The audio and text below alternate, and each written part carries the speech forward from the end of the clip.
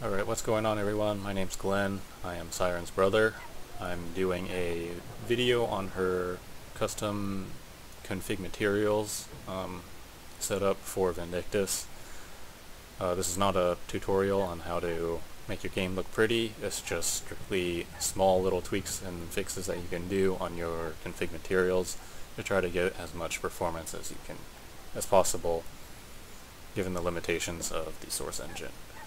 So I have the game open right now. As you can see in the top right and top left corners, there's an FPS counter. It's running at, this is a fairly unpopulated channel, but it's running at a fairly steady 60 frames per second.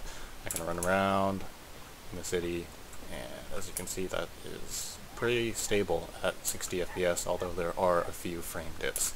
There's not too much that you can do about those frame dips as far as I've been able to see, but yeah.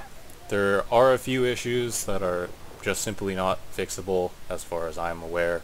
A good example is if you go into channel 1, it'll just lag your ass off. There's also an issue with pets, that the new iSet pet seems to make everything lag with all those extra particle effects, particularly when she's dancing or doing whatever. The succubus pet does the same thing. There's also a lot of UI problems with the game. A good example is if I open the inventory and I just kind of mouse over anything in here, you'll notice that the frame rate drops down to like, what is that, 20 frames per second? Yeah, this game is just not optimized very well.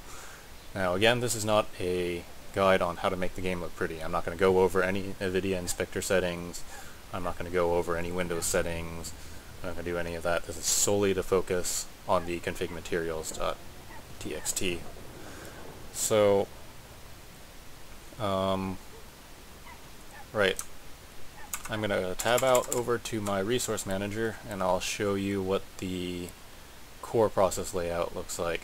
Now, when most of you open this up, you'll probably see that one core will be completely maxed out to 100% and everything else will be running at pretty much 0. Now if you look at mine, this is the entire spectrum. That is all 8 of my threads, or Siren's threads, this is her computer, but you'll notice that the spread is actually fairly even. That's because I've gone into the config materials and forced the game to use more multi-core. There are particular commands that you can use that are related to the source engine that let you force the game to use more of your threads. Now, Vindictus being Vindictus, those commands are not included. So I'll go over those and I'll show you what worked for us, and hopefully that helps you too. Now, really quick, this will not work for everybody. This, yeah, like every computer is very different, so obviously something that worked for her may not work for you. Her computer specs, really quick. She is running a GTX 970, and she has an overclocked 4790K, that's an i7. It's taken up to 4.7 gigahertz. And yeah, I think she's 16 gigabytes of RAM. There's like not really too much to worry about there. So, without any further ado, let's go ahead and get into the actual config materials. If you don't know where to find the config materials file, you can find it in wherever your install directory is. You just go into Vindictus, app data, enus, bin, and then there will be a config material.txt. Very important, after you make these changes to the config materials, make sure you right click your config materials and you click this read only option right here. If you don't, then the next time you open the options menu inside of Vindictus, it'll overwrite all of your custom settings and you'll have to do it all over again. So I'm not going to uncheck this read only box. I'm going to leave it the way that it is. So getting into the config materials.txt, these top 3 you don't really want to change: the autoconfig, the vendor ID, device ID. You don't need to change those. Now your DX level V1 here, this lets you set your DirectX level. You can set that to 80 would be DirectX 8. 90 would be DirectX 9. I don't know why she set hers to 90. I know that she can run all the way up to DirectX 12, and it'll make the game look prettier, but whatever, she set it to 90. Screen width and screen height, this is your resolution. So she is running a 3440 by 1440 monitor, and it's still able to push this pretty stable frame rate, so that's pretty good. Most of these other settings, I'm not going to touch on these because they are already included in Vindictus. That includes most of the body that I'm highlighting right here. But I will touch on this multi-core setting here. There are a few settings that you can choose for this. 0 is multi-core disabled. 1, I'm not too sure what that was. 2, I'm also not too sure. But 3 is forcing multi-core to always be on. So if you have any recently built PC or anything with like a decent multi-core, multi-threaded processor, set that to 3. It'll make your game probably run better. Our lighting level, that's already included.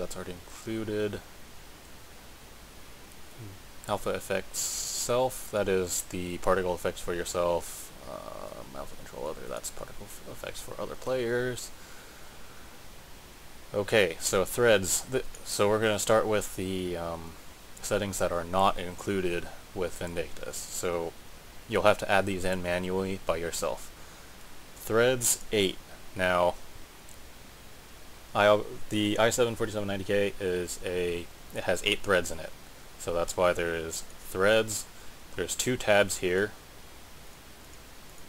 So you press tab twice. I don't know if the formatting is super important, but these are not like normal spacebars. You press tab twice, and then you put 8. So this is to let my PC know that I have 8 threads in my core. Or, sorry, 8 threads in the processor. Are threaded particles. Now what this setting does is, it's pretty, well, I guess it's kind of obvious. It sets your particle renderer to well, not to understand, but to use multi-core settings, and the options for that is 0 or 1. 0 is disabled, 1 is enabled. So if you have a multi-core processor, set that to 1, it will use more core, it will set the particle renderer to use multi-core. Same thing with the threaded renderables here. It does the same thing. 0 is disabled, 1 is enabled. And that sets your renderables to being multi-core or single core. Now, matte Q mode, let's see here. I'm trying to remember what matte Q mode does. Okay, so matte Q mode has 3 options. You can change that to -1, 0, 1, or 2. And what each of those does, -1, that is the default for your system, so that's whatever Vindictus says it is, which is a terrible option because Vindictus thinks everything is single core these days, and that is obviously not the case. So 0 is synchronous single thread, 1 is a queued single thread, and 2 is multi-threaded. So if you have, again, a multi-threaded processor, use 2. SND Mix Async. This is a sound renderer. Now, I don't think that this has too much of an impact because I don't think the audio has too many problems in Vindictus, but small things here and there, maybe it helps, maybe it doesn't. What this does, if you set it to 1, it'll allow multi-core CPUs to run the sound engine parallel to the renderer. So that can potentially reduce stuttering. It can also potentially improve performance. So in our case, hopefully that gives us more frame rate, more stable frame rate, whatever. These last 2 are a little bit iffy. So matte forced managed hardware or texture into hardware. What this does is that it'll force your texture information into your video RAM. So if you have like a dedicated video graphics card, it'll force all of the texture information into it as you load into a level, and that's like at the start of the level. So think of it as far as I understand this, I think that loads the entire level, it renders the entire level into your graphics card. I probably wouldn't recommend this for people that don't have particularly strong graphics cards.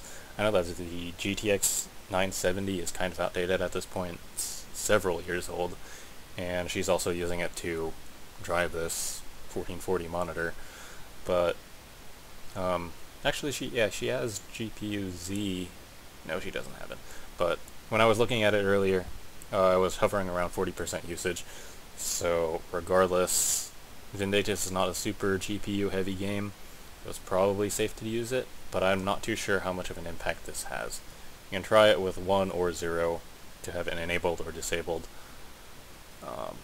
Maybe it helps, maybe it doesn't. Again, the tweaks here may work for everybody, they may not. And the last setting that we have here is the refresh setting. This supposedly sorry about that. This supposedly allows you to set the refresh rate of Vindictus. Now, she has it set to 60, but when we tried to change this up and down, it didn't seem to do anything, so I'm not too sure if this actually does anything for the game. There's also an FPS_max command, which supposedly lets you remove the FPS limiter, but when we try to do that again, it didn't do anything.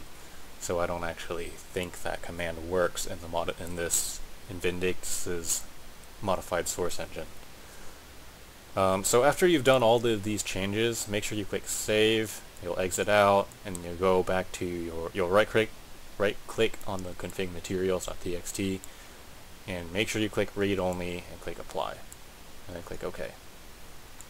Because again, if you don't do any of that and you open up your Vindictus in-game options menu, it'll reset all of that, it'll change all your settings, and you'll have to do it all over again. So I think that's it for this guide. Hopefully it's helpful, or hopefully it helps some of you out there. Some of the tweaks and fixes out there may not work for everybody, but hey, every little bit helps.